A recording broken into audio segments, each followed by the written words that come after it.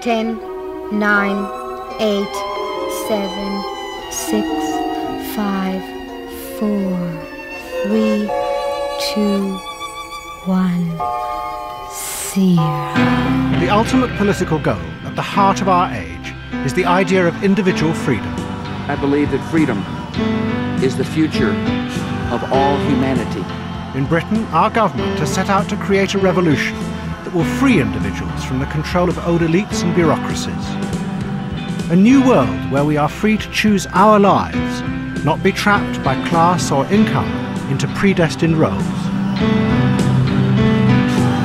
To liberate Britain from all the old class divisions, old structures, old prejudices.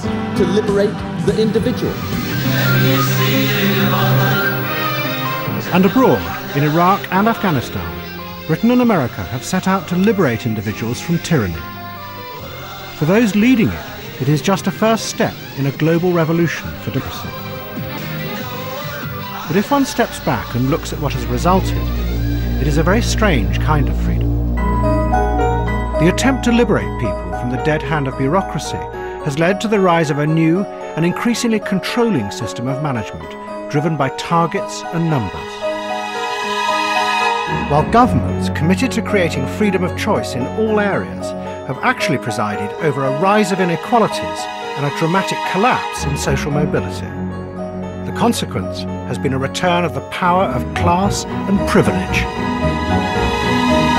And abroad, the attempt to create democracy has led not just to bloody mayhem, but a rejection of the American-led campaign to bring freedom. Go home, Yankee! Go home, Yankee! We're here for your fucking freedom! So back up right now! And it has summoned up an anti-democratic authoritarian Islamism. This, in turn, has helped inspire terrorist attacks in Britain itself. In response, the government has dismantled long-standing laws designed to protect our freedom. This is a series of films about how this strange, paradoxical world came to be created. It begins in the dark and frightening days of the Cold War. And it will show how what we have today is a very narrow and peculiar idea of freedom that was born out of the paranoia of that time. It is based on an image of human beings as selfish, isolated and suspicious creatures who constantly monitor and strategize against each other. The films will show how politicians and scientists came to believe that this idea of human nature could be the basis of a new type of free society. But what none of them would realize was that within this dark and distrustful vision lay the seeds of a new and revolutionary system of social control. It would use the language of freedom, but in reality it would come to entrap us and our leaders in a narrow and empty world.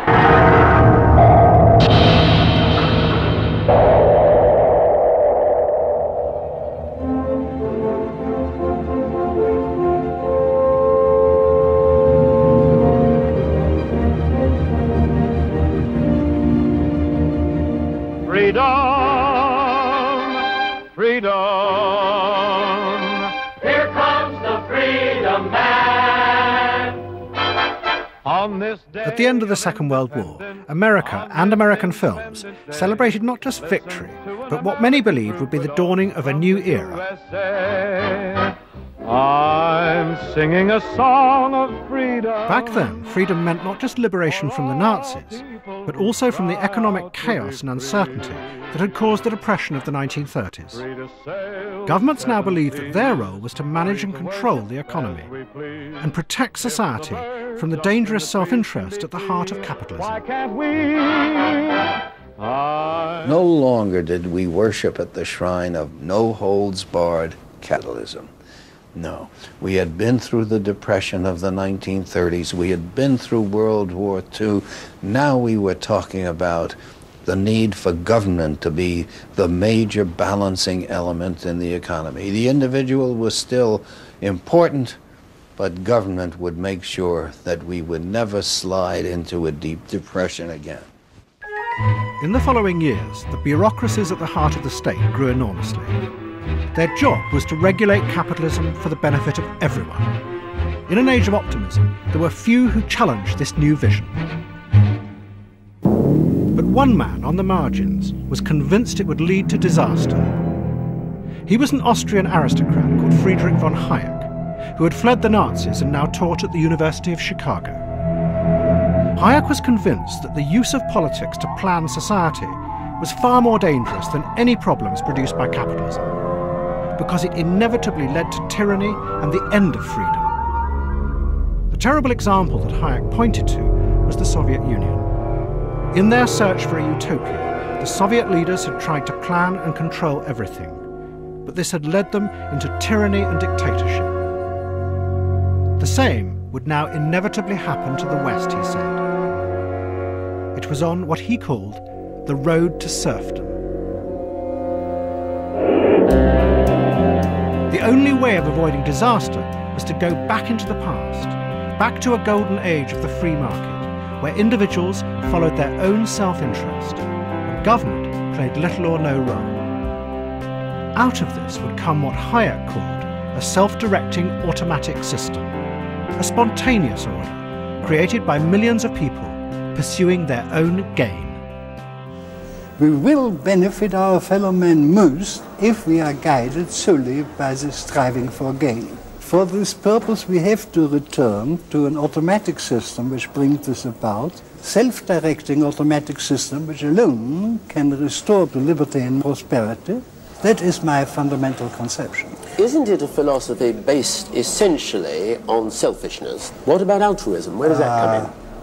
It doesn't come in. Hayek's ideas were dismissed by politicians and economists. The notion that one could create social order in a modern, complex world simply by unleashing individual self-interest was seen as a failed and discredited idea. But proof that he might be right was about to emerge from the most unlikely of sources, from scientists struggling with the new, terrifying uncertainties of the Cold War. This is the heart of a giant, blast-proof bunker 30 miles north of New York. Built in the late 50s, it housed the largest computer in the world, linked to a system of radars around the world, which constantly watched the Soviet Union. Every second, thousands of pieces of information poured into this room to be analysed for signs of danger. The nuclear strategists who had designed this system knew they were dealing with a completely new type of conflict. Neither side could let it get out of control because of the terrifying consequences. So the strategists wanted to find a way of using the information to anticipate what the Soviets might be about to do. And to do this, they turned to a new idea called game theory. Game theory had been developed as a way of mathematically analysing poker games. It looked at the game as a system where the players are locked together, each trying to work out what the other thinks they will do. From that, game theory showed rationally what the best moves were for each of the players. This is a type of war that had never been fought before. And of course, as we all know, it would be so devastating that it's almost impossible to consider all of its consequences. They still wanted to say that there was a rational way to approach such a virtual war.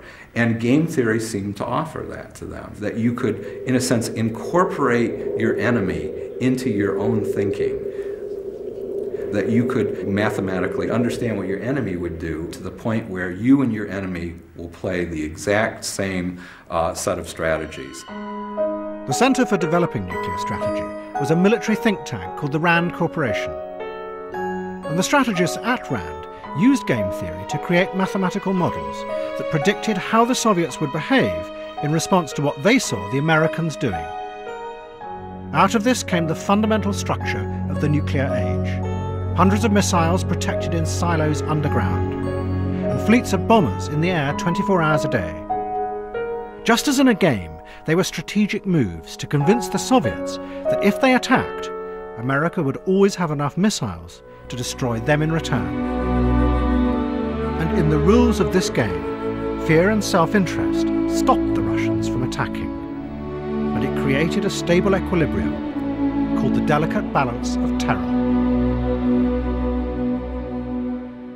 Recommending missiles underground, missiles and submarines and all that, was a way of making that much more stable. Sometimes the way I used to explain it is, we're trying very hard to reduce the likelihood of nuclear war by creating powerful incentives for the Russians not to start a nuclear war, because we're trying to give them incentives not to attack, either a nuclear attack or with a conventional attack. Yeah, so incentives are important in that. Underlying game theory was a dark vision of human beings who were driven only by self-interest, constantly distrustful of those around them. And there was a mathematician at the RAND Corporation who would take this dark vision much further. He set out to show that one could create stability through suspicion and self-interest, not just in the Cold War, but in the whole of human society. He was the mathematical genius, John Nash. Nash was portrayed in the Hollywood film A Beautiful Mind as a tortured hero. In reality, Nash was difficult and spiky. He was notorious at RAND for inventing a series of cruel games. The most famous he called Fuck You, Buddy, in which the only way to win was to ruthlessly betray your game partner. Nash took game theory and tried to apply it to all forms of human interaction.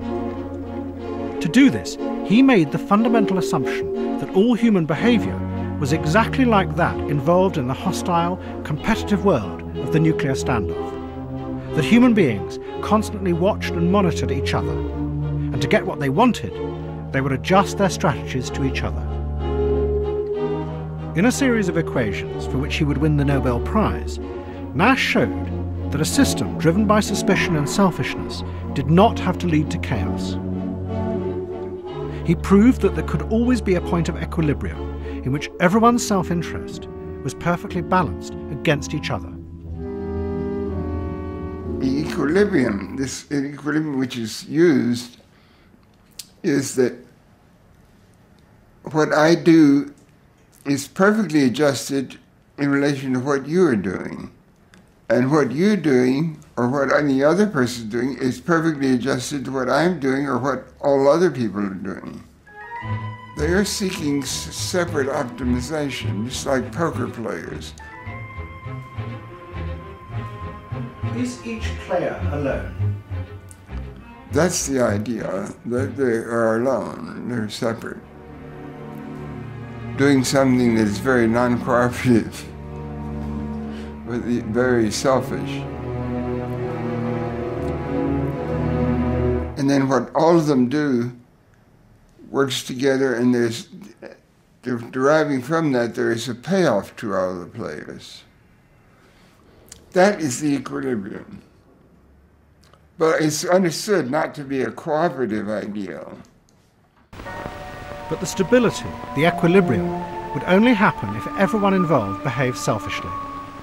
Because if they cooperated, the result became unpredictable and dangerous. A famous game was developed at RAND to show that in any interaction, selfishness always led to a safer outcome. It was called the prisoner's dilemma. There are many versions, but all of them involve two players having to decide whether to trust or to betray each other.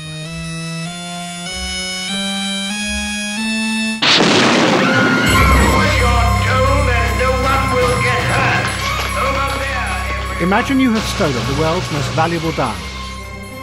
You have agreed to sell it to a dangerous gangster. He offers to meet you to exchange the diamond for the money, but you think he may kill you. So instead, you tell him you will take it to a remote field and hide it, while at the same time, he must go to another field hundreds of miles away and hide the money.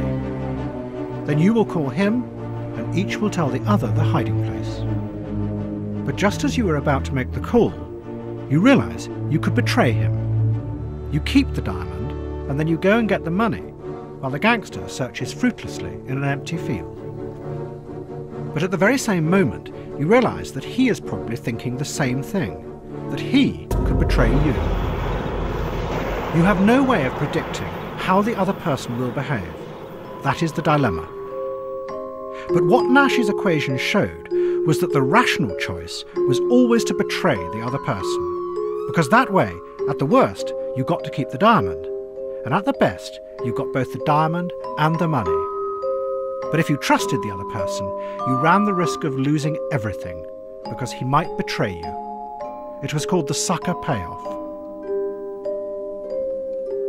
What the prisoner's dilemma expressed was the strange logic of the Cold War. The optimum solution, offering to get rid of all your weapons, provided the Russians did the same, could never happen, because you couldn't trust them not to cheat.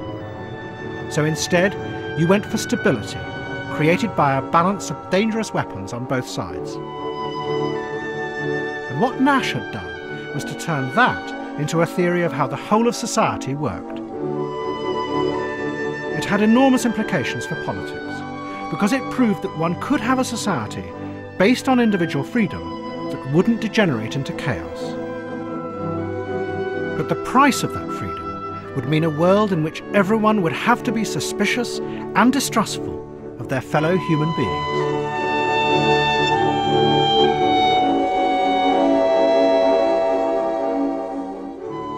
The Nash equilibrium is important because one of the great fears of politics is that self-interest would lead to utter chaos.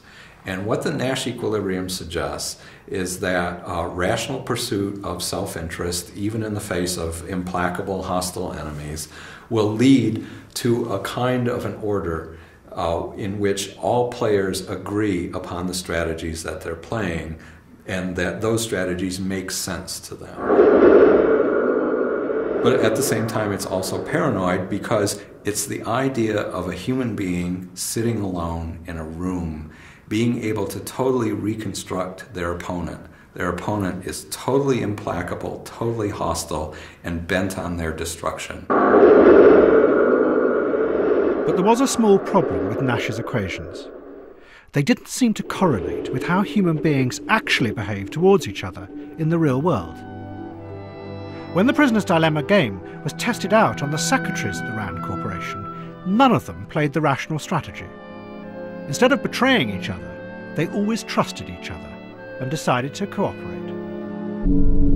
And what no one realised was that John Nash himself was suffering from paranoid schizophrenia. He had delusions in which he believed that those around him who wore red ties were communist spies, and that he was part of a secret organisation that could save the world. You don't want to admit that you are crazy. You see the other people as crazy, but you like to think of yourself as not crazy, as still rational. So I thought there were some secret organizations of humans or secret beliefs among some categories of humans, and I thought I had some relation to that. I heard voices, and I ultimately realized that I didn't hear anything but something that I created in my own mind. I was talking to myself mentally. In 1959, Nash was forcibly committed to a mental hospital, and he would spend the next 10 years battling schizophrenia. But despite the obvious problems with Nash's theories, the young technocrats at RAND were convinced that in them lay the seeds of a new form of ordering society, based on the free individual. Because the equations provided a scientific basis for the alternative vision that Friedrich von Hayek had called for. But for the moment, these ideas remain confined to a few thinkers at the heart of the nuclear establishment. But Nash's ideas were about to spread in the most surprising way. Thousands of miles away, there was a radical psychiatrist who had a vision. He wanted to make people free of all constraints that he believed controlled their minds without them realizing. And to make them free, like Nash, he would fundamentally question and undermine the old ideas of trust and love.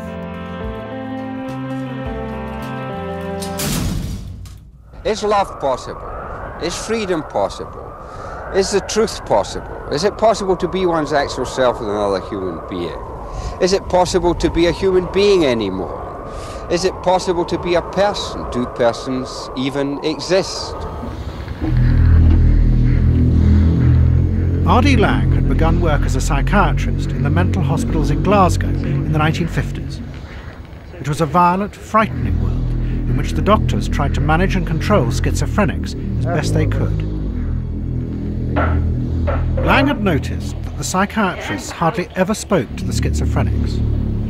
So as an experiment, he took 12 women and spent months talking to them about themselves and their lives. The results were dramatic. After just a few months, all 12 were well enough to leave the hospital. Within a year, Lang discovered that all of them had returned to the hospital. His attempt at a cure had failed completely.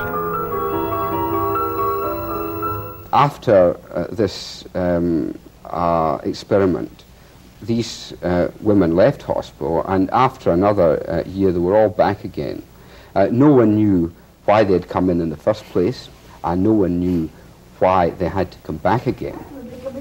So that shifted my focus of attention and interest and research interest out into the actual circumstances where this thing called madness is incubated. Lang began to investigate the families of the schizophrenics. His research led him into a hidden, closed world where he studied how the members of the families behaved towards each other in private. And he became convinced that the roots of this madness lay concealed in this unexamined world. The doctors and nurses who used chemicals and ECT to try and return the patients to their families were making a terrible mistake. They were sending them back to the private horror that had first created the madness. If this were true, then the doctors, although they believed that they were doing their public duty and what was best for the patient, were in reality violent agents of oppression. I think it's very important that a doctor remember his duty to give the patient what is best for them in their long-term interest, which isn't always what the patient asks for. If you want to go home to your relatives, the relatives have got to be reasonably sure that you will fit in reasonably well in their home so that they can go on living a normal life. In the early 60s, Lang set up a psychiatric practice in Harley Street in London. He offered radical new treatments for schizophrenia and quickly became a media celebrity. But his research into the causes of schizophrenia had convinced him that a much wider range of human problems were caused by the pressure cooker of family life. Lang decided to investigate how power and control were exercised within the world of normal families. And to do this, he would use the techniques of game theory. Lang had learnt about game theory when he visited the Mental Research Institute in Palo Alto in California. A group of research scientists there were trying to use game theory as a way of analysing human interaction. And Lang saw in this the perfect tool to dissect what went on between the members of families in Britain. Lang used game theory in his analysis of families. He was concerned with games not in the sense of fun, but games in the sense of people playing by rules, some of which were explicit and some of which they were unaware of, and which in a sense was secret. He thought he'd uncovered a fresh way of looking at human relations, those secret games that people had.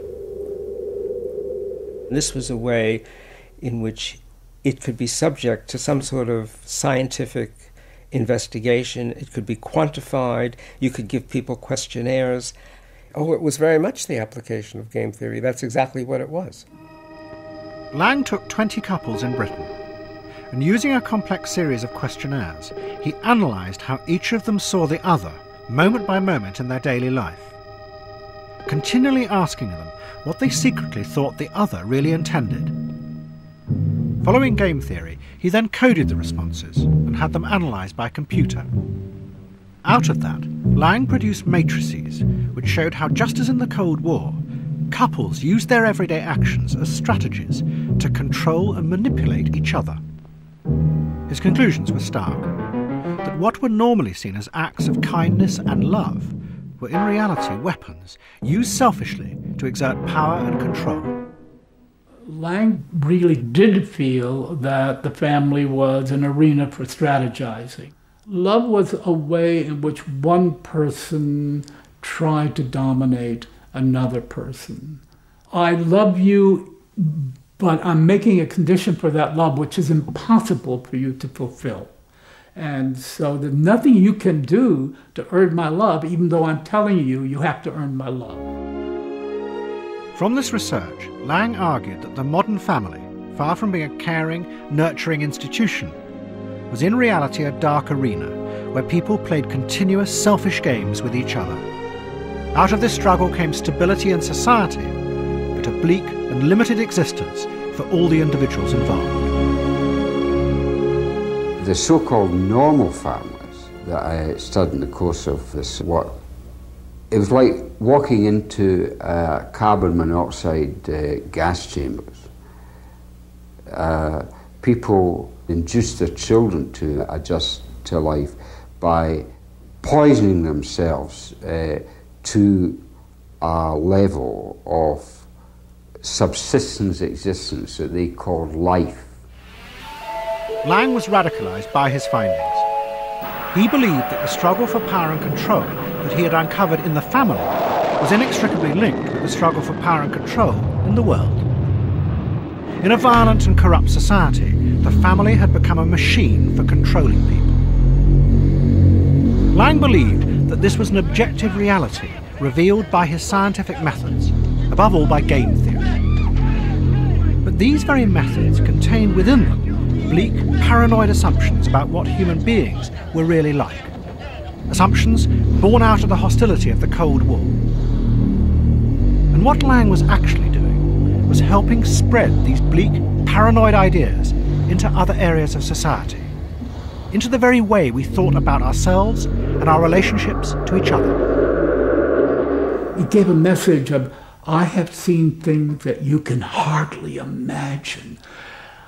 A bleak, cold landscape out there that I'm going to do my best to armor you against. And we will walk into there together and we will protect each other back out there in this cold, bleak landscape. But don't you ever bullshit yourself that it's anything more or better than that, because that's where it is.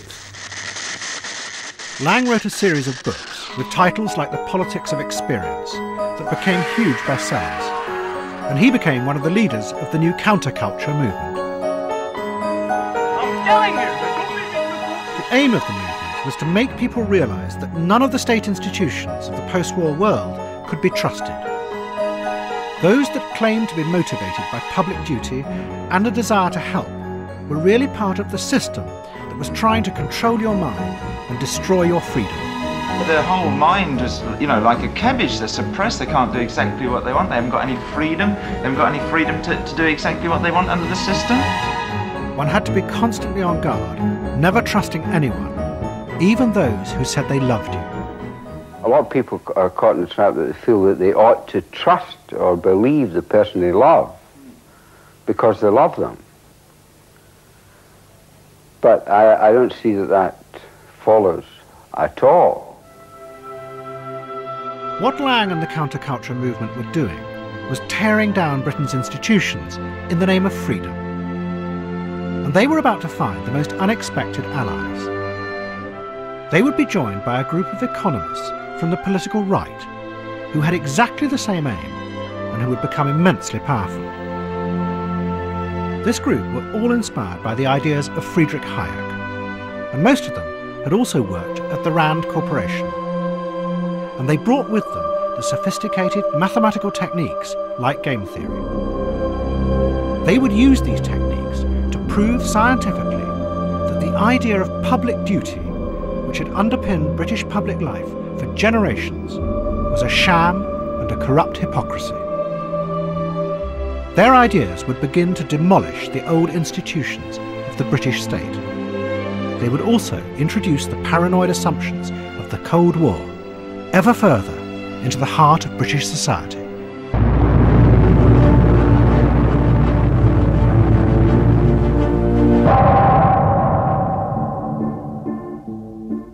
In in the early 70s, the government bureaucracies in Britain began to collapse. Those around them blamed a growing economic crisis, but it was clear that something much more fundamental had gone wrong. What were supposed to be institutions to help people had become destructive. Those around them seemed to have turned against the very people they were supposed to serve. Financial restrictions. Well, can you get him for a minute? Well, it's urgent, this. I can't tell you that. I'm not allowed to disclose that. We don't deal with that sort of thing. Not available.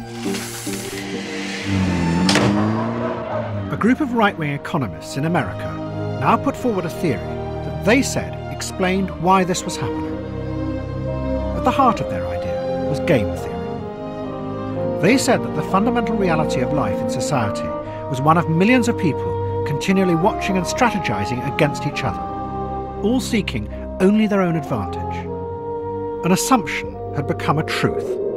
The self-interested model of human behaviour that had been developed in the Cold War to make the mathematical equations work had now been adopted by these economists as a fundamental truth about the reality of all human social interaction. We're always trying to infer the intentions of the other. We're always trying to convey our intentions, either deceptively or truthfully. We're always trying to find ways to make believable promises, and sometimes to make believable threats, threatening the Soviet Union, threatening a misbehaving animal, threatening a child, threatening a neighbor. I think what we're doing is what we call strategizing. What does he think that I think he thinks that I think he's going to do? It has to come to some kind of equilibrium. What is it that we can both recognize is the obvious thing to do? What this meant, the economists argued, was that the politicians and the bureaucrats' belief that they were working for what they called the public good was a complete fantasy. Because to do that depended on creating shared goals in society based on self-sacrifice and altruism. But in a world that was really driven by millions of suspicious, self-seeking individuals, such concepts could not exist. Out of this came a theory called public choice, and a group of economists who were determined to destroy the politicians' dream that they were working for the public interest. Their leader was called James Buchanan. There's certainly no measurable concept that's meaningful that could be called the public interest, because how do you weigh different interests of different groups and what they can get out of it? The public interest, as a politician thinks it, does not mean it exists. It's what he thinks is good for the country. If he would come out and say that, that's one thing. But behind this hypocrisy of calling something the public interest as if it exists, that's what I was trying to tear down. In 1975, Mrs. Thatcher became leader of the Conservative Party, and Buchanan's ideas had a powerful influence on her and the group of radicals gathered around her. A right-wing think tank advising Mrs. Thatcher brought James Buchanan to London for a series of seminars, and he explained starkly why the British state was failing. It was pure game theory. Because there was no agreed version of the public good, the bureaucrats and the politicians schemed and strategized in their own self-interest, building up their power and their own empires. They claimed to be helping others. In fact, it was the very opposite, and the result was economic chaos and a breakdown of society. It was chaos. There is no other word for it. And then public choice theory came along and told us why. It's because the self-interest of the groups that have managed to acquire control of the process is such that they're directing these activities to their own advantage at the expense of the rest of society. When public servants and politicians say they're pursuing the public interest, the words are those of public service, the actions are those of self-interest, maximising personal advantage. Now, this is certainly not true because, contrary to popular belief, both myself and my staff here, we take a very, very great personal interest in individual people. I think you're scared. I think because there won't be so much opposition, you don't know whether you're doing the right thing or not. If you don't want me to answer, I'll go home. It's a lovely evening. I don't need to be here. But if you do want me to answer, I will stay. Please, will you give the... Listen. As the British economy spiralled out of control, the political and bureaucratic elite who had dominated Britain since the war found themselves under attack from both the right and the left. Where once they had been heroic figures who would create a new world, now they were accused of being agents of control, not freedom. We've been ruled by men who live by illusions. The illusion that you can have freedom by government decree. And I don't give that. And these new theories began to spread into the public imagination. The writer who was part of the group advising Mrs. Thatcher began to write a sitcom that explicitly put forward the theories of public choice. As well as being funny, it was ideological propaganda for a political movement. Humphrey, we have got to slim down the civil service. How many people have we got in this department? 2,000? 3,000? About 23,000, I think, Minister. 23,000? In the Department for Administrative Affairs, 23,000 people just administering other administrators? We'll have to do a time and motion study, see who we can get rid of. We did one of those last year, Minister. And? It transpired we needed another 500 people. The fallacy that public choice economics took on was the fallacy that government is working entirely for the benefit of the citizen. And this was reflected by showing that in the programme, in Yes Minister, we showed that almost everything that the government has to decide is a conflict between two lots of private interest, that of the politicians and that of the civil servants, trying to advance their own careers and improve their own lives. And that's why public choice economics, which explains why all this was going on, was at the root of almost every episode of Yes Minister and Yes Prime Minister.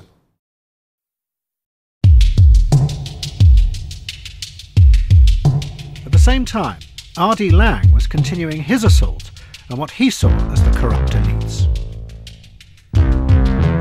He was about to use his growing power to attack one of the most powerful professions in America, the medical and psychiatric establishment. The results would be dramatic, but the outcome would be very different from what Laing intended. His ideas would undermine the all-controlling medical elite. But far from liberating people, what would actually emerge would be a revolutionary new system of order and control, driven by the objective power of numbers. It's a space where you can meet with her, where she's not going to be frightened that you're going to put her away or that you're going to do anything to her. Laing was now a celebrity in America and was one of the leaders of what was called the anti-psychiatry movement. Psychiatry, Laing said, was a fake science, used as a system of political control to shore up a violent, collapsing society. Its categories of madness and sanity had no reality. Madness was simply a convenient label used to lock away those who wanted to break free. Hundreds of young psychiatrists came to Laing's talks, and one of them was inspired and decided to find a way of testing whether what Laing said was true or not. Could psychiatrists in America distinguish between madness and sanity? He was called David Rosenhan, and he devised a dramatic experiment. He assembled 8 people, including himself, none of whom had ever had any psychiatric problems. Each person was then sent across the country to a specific mental hospital. At an agreed time, they all presented themselves at their hospital and told the psychiatrist on duty they were hearing a voice in their head that said the word thud. That was the only lie they should tell. Otherwise, they were to behave and respond completely normally.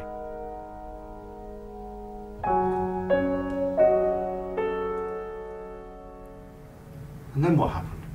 They were all diagnosed as insane and admitted to the hospital. All of them? And were any of them insane? No. There was nobody who could have judged these people as insane. But I told friends, I told my family, I get out when I can get out. That's all. Be there for a couple of days and then I get out. Nobody knew I'd be there for 2 months. Once admitted, all 8 fake patients acted completely normally, yet the hospitals refused to release them, and diagnosed 7 as suffering from schizophrenia and 1 from bipolar disorder. they were all given powerful psychotropic drugs. They found there was nothing they could do to convince the doctors they were sane, and it quickly became clear that the only way out would be to agree that they were insane and then pretend to be getting better. The only way out was to point out that they're correct. They had said I was insane. I am insane, but I'm getting better. That was an affirmation of their view of me. When Rosenhan finally got out and reported the experiment, there was an uproar. He was accused of trickery and deceit, and one major hospital challenged him to send some more fakes to them, guaranteeing that they would spot them this time. Rosenhan agreed, and after a month the hospital proudly announced that they had discovered 41 fakes. Rosenhan then revealed he had sent no one to the hospital. The effect of the Thud experiment was a disaster for American psychiatry. It destroyed the idea that they were a privileged elite with specialist knowledge. But those in charge realised that psychiatry could not just give up. Another way had to be found of understanding and managing people's inner feelings in modern society. And like R.D. Laing, they turned to the objective purity of mathematical analysis.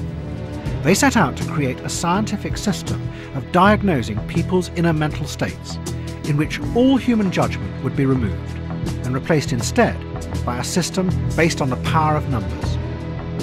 They gave up on the idea that they could understand the human mind and cure it. Instead, American psychiatry created a new set of measurable categories that were only based on the surface behaviour of human beings. Many were given new names, like attention deficit disorder and obsessive compulsive disorder. Psychiatry says we don't know the causes for any of these conditions, and then just said, this is what they look like. This is what depression looks like. This is what ADHD looks like. This is what PTSD looks like. This is what multiple personality looks like. Whether they exist in any particular way, or they exist in the same way, or if they are the same kinds of things, didn't matter. This is just what they look like. What mattered was that these disorders could be observed and thus recorded. The psychiatrists created a system in which the diagnosis could literally be done by computer. The observable characteristics of each of the disorders were listed precisely, and questionnaires were then designed that asked people whether they had those characteristics. The answers were simply yes and no, so they could be asked by lay interviewers, not by psychiatrists. The computer would then decide whether people were normal or abnormal. The lay interviewer asks specific questions and notes them. That person is not making the diagnosis. That data is fed into a computer. The computer program then looks at the pattern and makes the diagnosis. So the diagnosis was made by the computer. There was no clinical judgment required. The psychiatrists then decided to test this system, and at the end of the 1970s they sent interviewers out across America with the questionnaires. Hundreds of thousands of people selected at random were interviewed. Up to this point, psychiatrists had only dealt with individuals who felt they needed help. This was the first time that anyone had gone out and asked ordinary people how they thought and felt, and the results, when processed by the computers, were astonishing. More than 50% of Americans suffered from some type of mental disorder. These studies revealed very high rates of mental disorder. There are very, very high rates of disorders out there. Half the population has a mental disorder at some point. 17% of the population has a depressive episode at some point. Figures like that. These rates astonish people. They're enormous rates. And the general conclusion was there is a hidden epidemic. More surveys were done, and yet again the computers returned the same disturbing data. The surveys showed that underneath the surface of normal life, millions of people who never before would have been thought of as mentally ill were secretly living with high levels of mental anxiety. The psychiatrists began screening programs across the country. And for many people, the checklists were a liberation.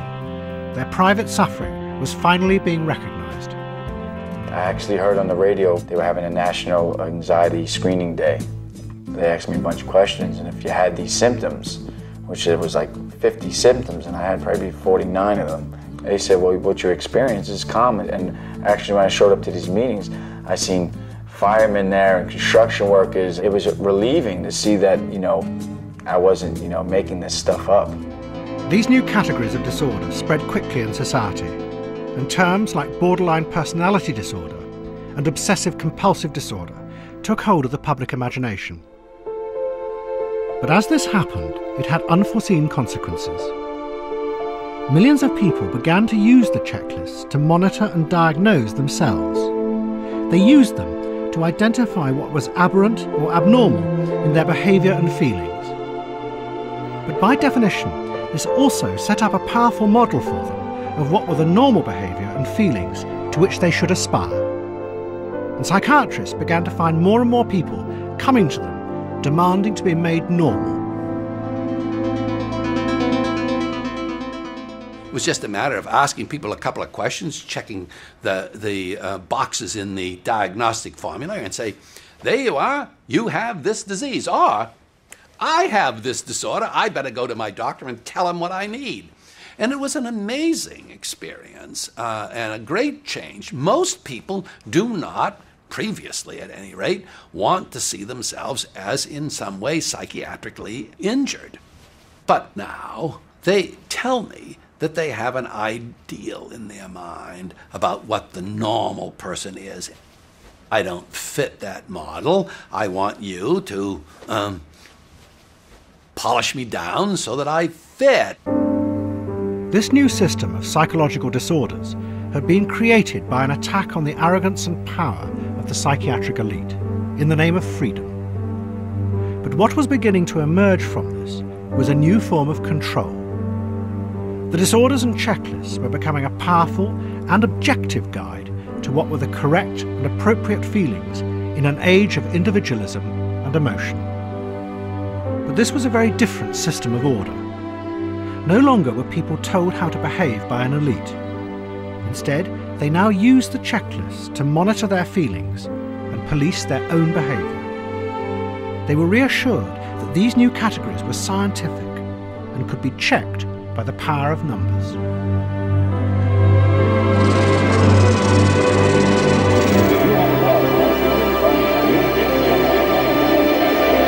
For they are the party of yesterday, and tomorrow is ours. In 1979, Mrs. Thatcher had come to power in Britain. What she promised to create was a society based on the dream of individual freedom. People would be liberated from the arrogant elites and state bureaucrats of the past. But Mrs. Thatcher knew she would have to find a new way of managing and controlling these free individuals in a complex society in order to avoid chaos. And to do this, just like the psychiatrist in America, she would turn to systems based on the objective power of numbers. But underlying the new mathematical models would yet again be the dark and suspicious vision of human beings that the Cold War strategists had assumed. This vision would now penetrate to the very heart of the British state.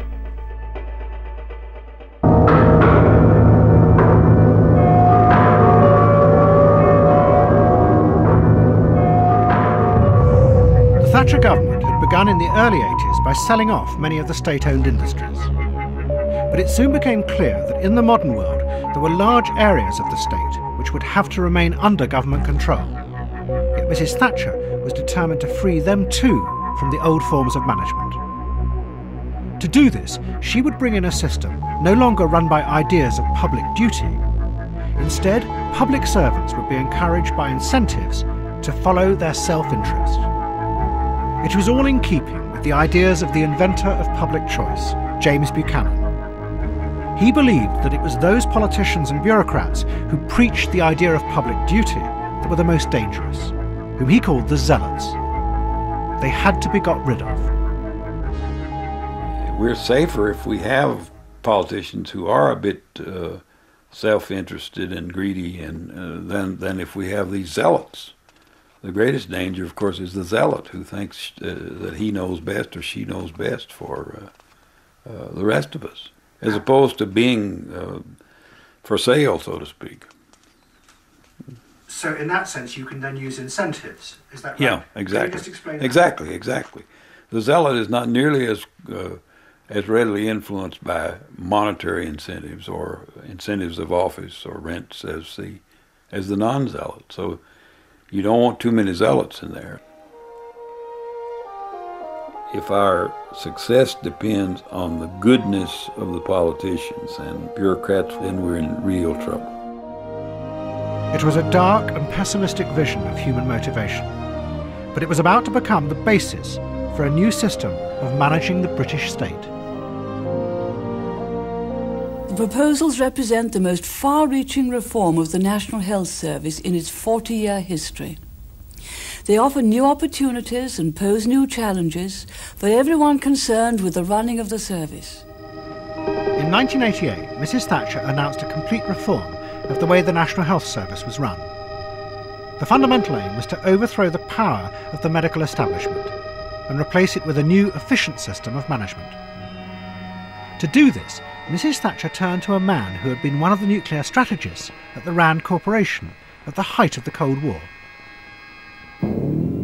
He was called Alan Enthoven. Back in the 50s, Enthoven's job had been to think the unthinkable, to plan how to fight and win a nuclear war.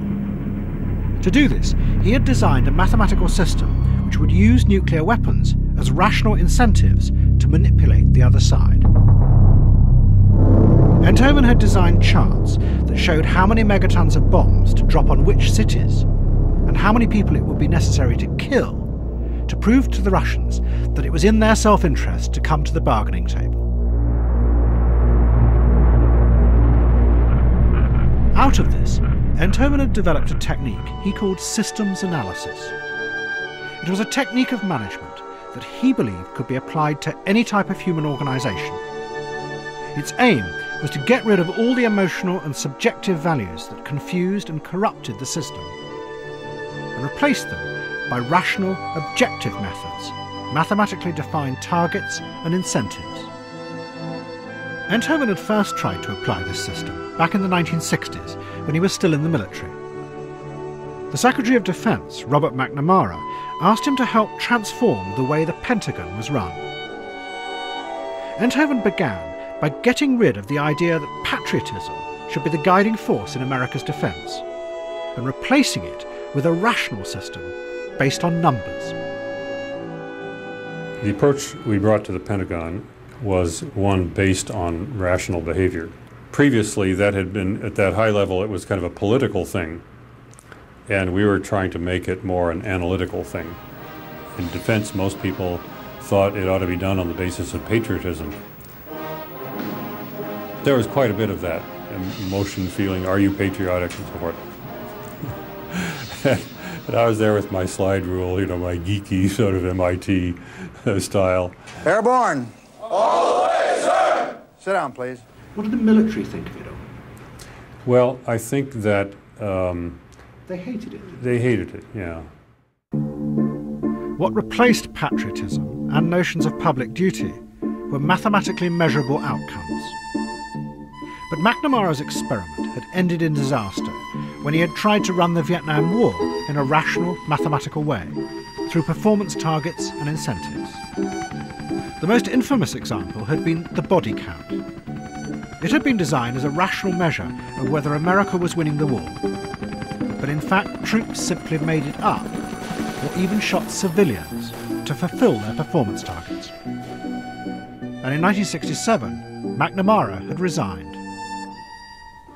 But Enthoven was undaunted, and next he applied his systems to design a rational way of managing healthcare. He began this in America, but in 1986, Mrs. Thatcher had asked him to come and do the same for the NHS in Britain. Just as he had challenged the power of the generals in the Pentagon, now he would do the same for the doctors in Britain. I think in both cases, with the military and in the Defense Department, and with the doctors both here and in Britain, that you have the power of organized elites, of authority and hierarchy. The system needed to be reconfigured in such a way as to give incentives to do a better job. And it was a matter of how would you rewire the incentives to motivate the self-interest, to create proper incentives to reward efficiency, and can we measure it? So that was a challenge to the power of organized medicine. What Enthoven proposed for the NHS, he called the internal market. In fact, what it was a mathematical simulation of the free market. Numbers were used to create measurable outputs and performance targets at all levels, while competition was created, driven by a system of incentives. All of this mimicked the pressures of the free market on public servants. To those who set out to create it, it was the engineering of a new freedom. They were liberating millions of public employees from the arrogant control of the old elites. Instead, a new and objective method, based on numbers, set the targets which individuals were then free to achieve any way they wanted. It basically set free their talents. Before, they had simply been instruments doing what they were told. Now, suddenly, they were creative minds allowed to examine and say, why don't we do this? And that sense of freedom that comes in thinking these were their targets, not something that had been wished on them from on high. And that was a very important part of motivation, for they felt they owned their targets. But it was a very narrow and specific type of freedom. It meant shedding all ideas of working for the collective or public good, and becoming instead an individual constantly calculating what would be to one's advantage in a system driven and defined by numbers. At the root of this were the simplified, self-interested creatures that John Nash had created back in the 1950s to make his game theory equations work. But now, the aim of the system of targets and incentives was to transform public servants into just these simplified beings. Individuals who calculated only what was best for them and did not think any longer in wider political terms. There is this vision of these individual isolated humans, that they are only information processors, there's no emotion involved, that people don't get their some of their motives for participating in politics from emotional feelings of being part of something larger than themselves. None of that is allowed in this particular theorem. And so what we have is this image of these little information processors who might possibly care about their family or whatever. But I mean, the idea that they have the interests and the welfare of the whole at heart is thought to be naive. This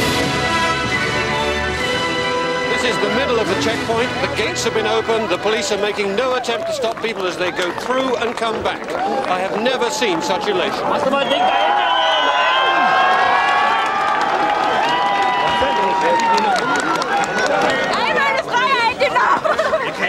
I watched the scenes on television last night and again this morning. You see the joy on people's faces and you see what freedom means to them. It makes you realize that you can't stifle or suppress people's desire for liberty. What do you think of tonight?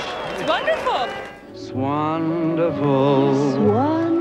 In November 1989, the Berlin Wall collapsed and the Cold War was finally over. A new era of freedom had begun. But the shape that freedom was going to take would be defined by the victors, the West. And as this programme has shown, the idea of freedom that had now become dominant in the West was deeply rooted in the suspicion and paranoia of the Cold War. Next week's film will show how this idea spreads to take over politics itself, because it seemed to offer a new and better alternative to democracy. What it actually leads to is corruption, growing rigidity, and the dramatic rise of inequality.